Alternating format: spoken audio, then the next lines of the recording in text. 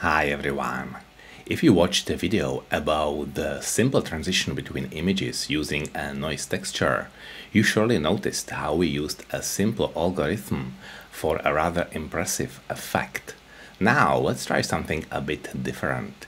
Instead of a regular transition, we'll create a burning effect for our scene, which will be a somewhat more complex algorithm. Let's do it.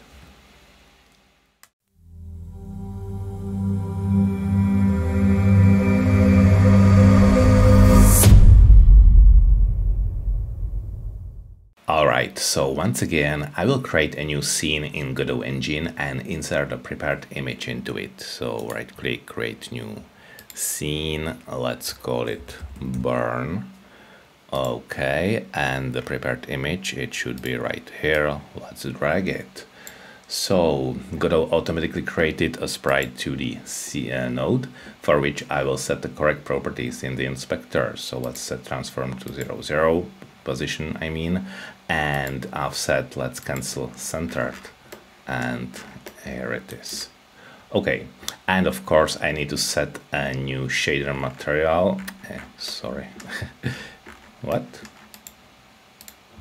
Okay, now it's scrolling.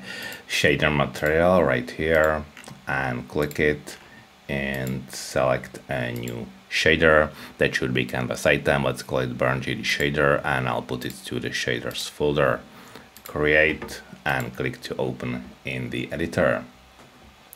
So as usual, I will start by deleting everything except the fragment function, which I actually do every time. So let's do it. Delete vertex and delete light. I will start by adding uniform parameters, whose purpose I will gradually explain as I will write the rest of the code. So first, let's insert a parameter for the noise texture, which, just like in the previous video about simple transitions, will be the basis of our effect. Uniform sampler 2D noise texture, and give it the usual hints, so default black and repeat enable. This time I think that we won't repeat this texture, but it is just a good habit to have it here, just in case that the noise texture would be scaled down or we change the aspect ratio in the future. By the way, I used hint default black, which essentially won't be necessary because we will immediately fill the texture using noise texture 2D. It's just another habit to set the default value to a black texture. So I'll do it right now. Let's open shader parameters and we have noise texture. I will assign new noise texture 2D, click it and select for the noise new fast noise light. Nothing else is needed, all other parameters will remain with their default values.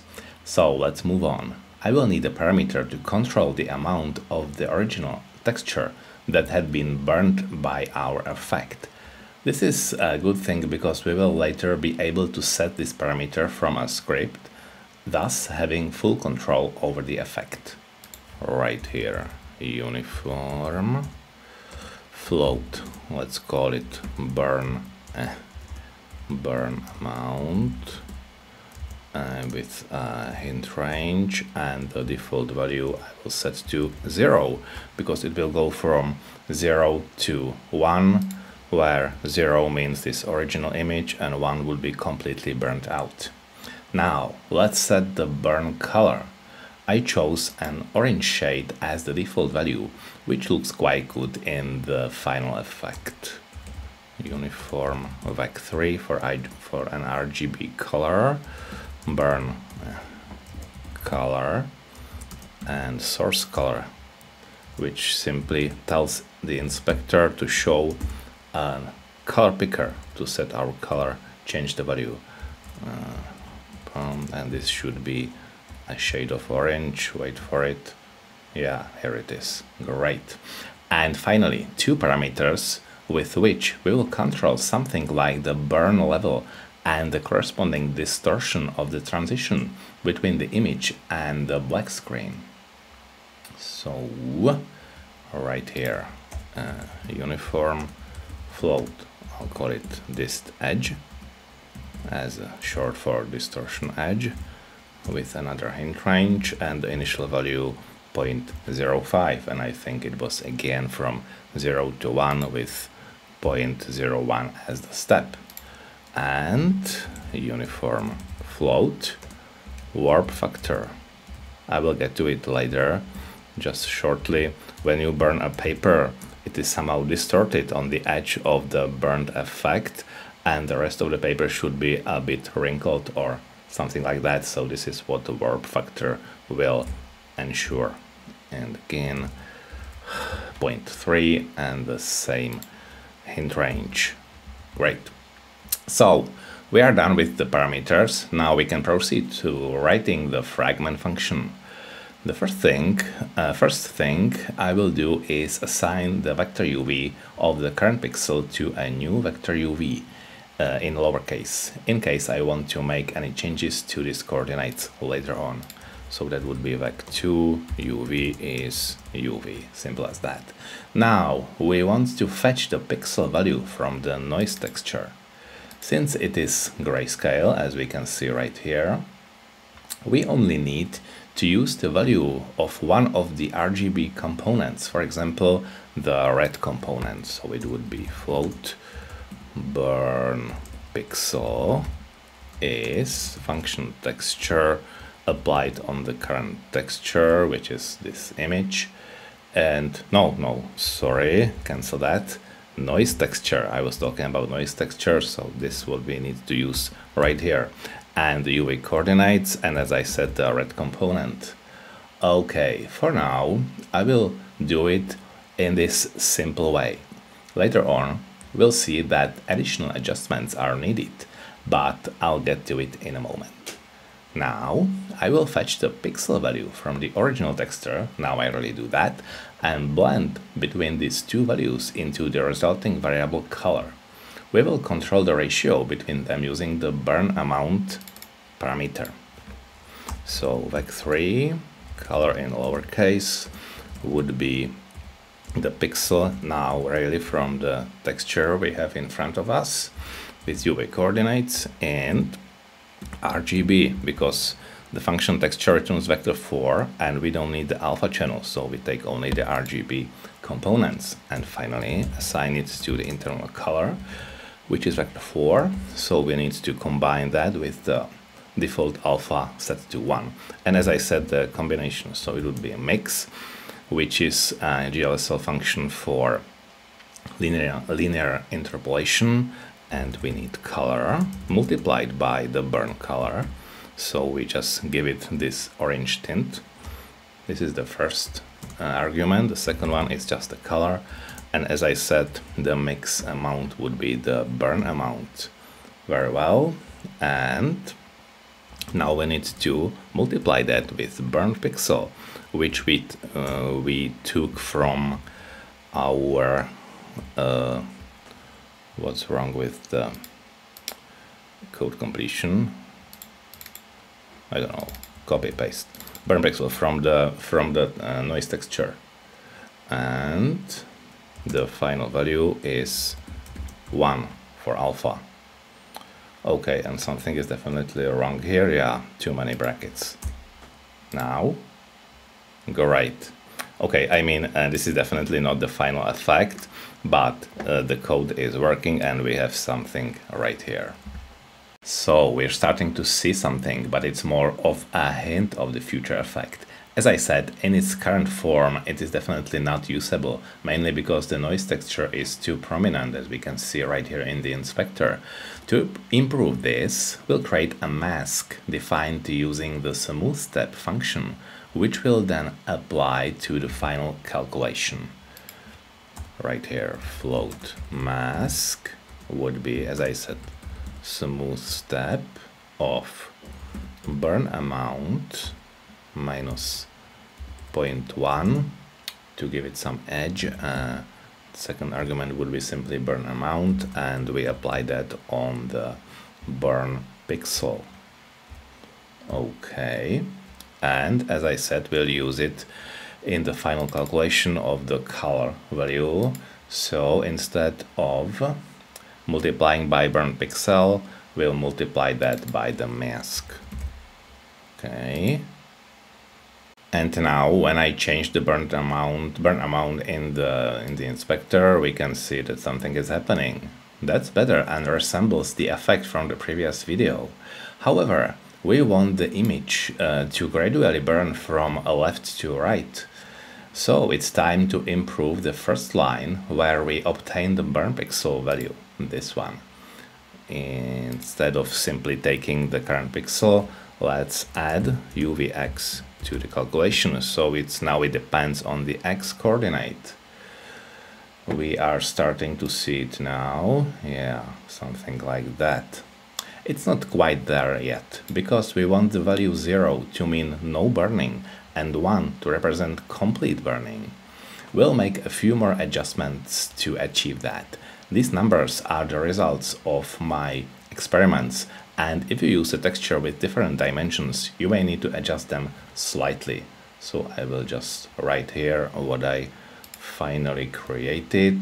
It would be this and R minus 0.5 first bracket and plus twice the X coordinate of the UV coordinates of the pixel, and finally divided by 3 and 0.15 added. Okay, let's take a look right now. 0 and 1. Now the transaction looks fine.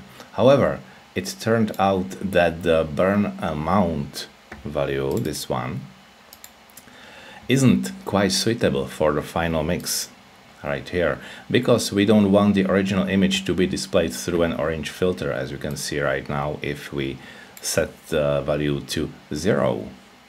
So once again we'll use the smooth step function and add 2 new variables right after the masks. So I will call them distortion, and it would be a smooth step applied on again the burn amount minus 0.2 and burn amount increased by the dist edge, which is this uniform parameter we didn't use yet, now we need it. And as I said, it's applied on the burn pixel. This is the first one, and the second one would be called transition. Transition, and it's simply the same value but as an argument of the power function. So distortion to the power of, let's say, 10 to give it some nice edge. We will leave the variable distortion as it is for now and simply use only transition in the final mix. So instead of burn amount, I will copy and paste transition. Okay, the color is correct, and if I move this slider, now it's burning beautifully. Thanks to the smooth step function, we filtered out most of the chaos from the noise texture, and with the power function we further emphasized the foundation of the burnt effect. You can see the result in the best way right here in the inspector, where it shows only the burning effect without the texture. However, one detail is still missing, because we want to achieve the effect where the burnt paper curls at the burn spot and still has slightly highlighted edges. So now let's use the distortion. I will do it here, another line, float warp, let's call it warp, and the calculation would be simply 1 minus the warp factor, which is the final uniform parameter we defined right here, increased by, again, the power function applied on the distortion, and now to the power of only 2, so we don't overdo it, multiplied by the warp factor. Okay, and finally UV in this calculation would be multiplied by this warp value. Let's wait for it. Yeah, let me just show everything and play with that. Yeah, now it looks exactly like in the video at the start of this tutorial. And the shader is done. The default settings right here that we can see in the inspector have worked best for me, but anyone of course can adjust the effect by changing the parameters. Let's try some adjustments. For example, if we increase the dist edge, it is definitely distorted a lot more than before, and we can see the remnants of the original image right here. Or if I play with the warp factor, increase it, now it's a lot more distorted, and if I put it to 0, it's just the effect without this additional effect, I guess. Cool. That's all, and thank you very much for watching. If you clicked like or subscribe, I appreciate it even more. And if you have any ideas how to further enhance this effect, I'd love to read all the comments under this video. By the way, our point-and-click adventure game Whispers of Prague will be released on September the 20th this year, 2024, on Steam. So if you would be so kind and add it to your wishlist, it would tremendously help us during the game launch. You can find the link in the description of this video. In any case, have a wonderful time and see you in the next video.